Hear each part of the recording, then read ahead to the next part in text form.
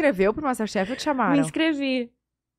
Fiz a inscrição. Como uma pessoa Cara, a inscrição é páginas e páginas. Aí você tem que se dar, tipo, notas de quanto você acha que você cozinha bem, sei lá, pontos de carne. Isso ou aquilo. Você se dá nota. Eu meti o louco, botei quase tudo 10. Várias coisas eu não sabia. Falei, mas tudo que tá aqui eu vou estudar e vou aprender. Algumas coisas eu botei 0. Mas o resto... O quê? Você lembra? Pão, massas, eu botei pouco. Carnes exóticas também. E aí você tinha que falar também várias coisas do tipo... O que você faria com camarão, se te 3 pratos?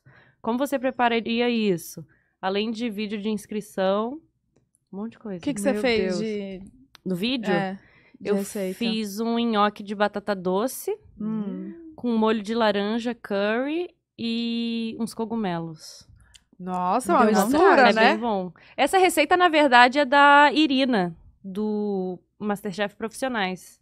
Fiz a receita dela no vídeo de inscrição. Obrigada, Irina. Gente, mas eu acho que vocês que cozinham, assim, vocês têm uma habilidade de enfiar laranja, o cogumelo, o negócio, o camarão junto e ficar bom. Não, mas isso foi méritos da Irina. Isso daí não fui eu que criei, porque eu nunca inventaria um prato desse, eu acho. Amor, mas tudo bem, mas me bota pra reproduzir pra você ver o que sai.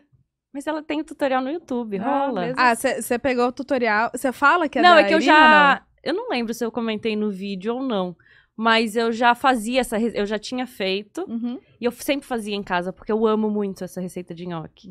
Então, já fazia. Como que é o canal dela? Vou olhar. Cara, Irina Cordeiro, eu não lembro se tem um nome específico.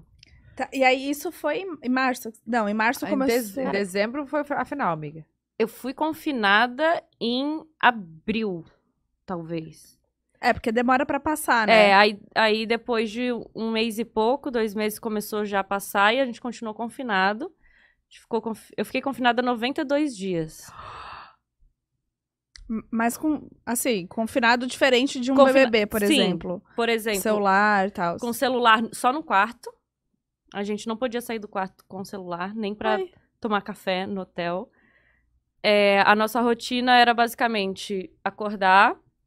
Aí os dias que a gente ia gravar, a gente descia e podia tomar café da manhã juntos. Ia direto pra Band, gravava. Geralmente almoçava lá.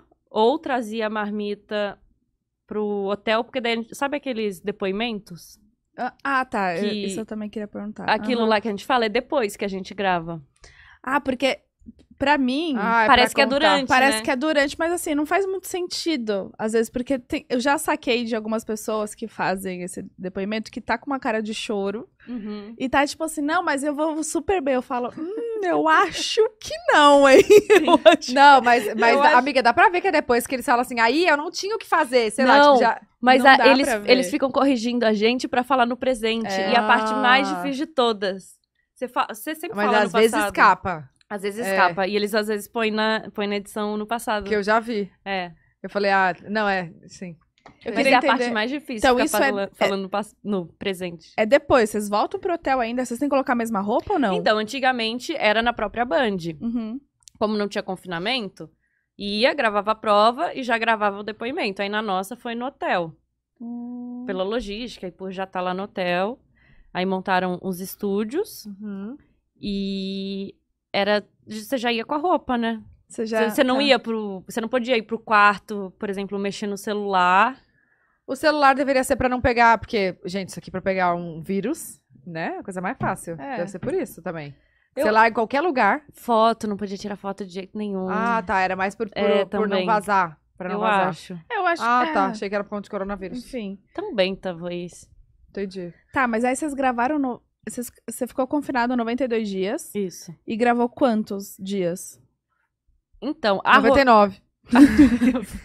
Que, gente, deve ser pesado. É mais de boa do que, por exemplo, novela, que eu, assim, de dia a dia é mais tranquilo, porque se tivesse dado tudo certo, porque teve algumas coisinhas de suspeita de Covid, que teve que parar um tempo, então foi atrasando. Mas se não, gravava um episódio segunda e terça, descansava a quarta, um episódio quinta e sexta, aí descansava o fim de semana. E repetia assim.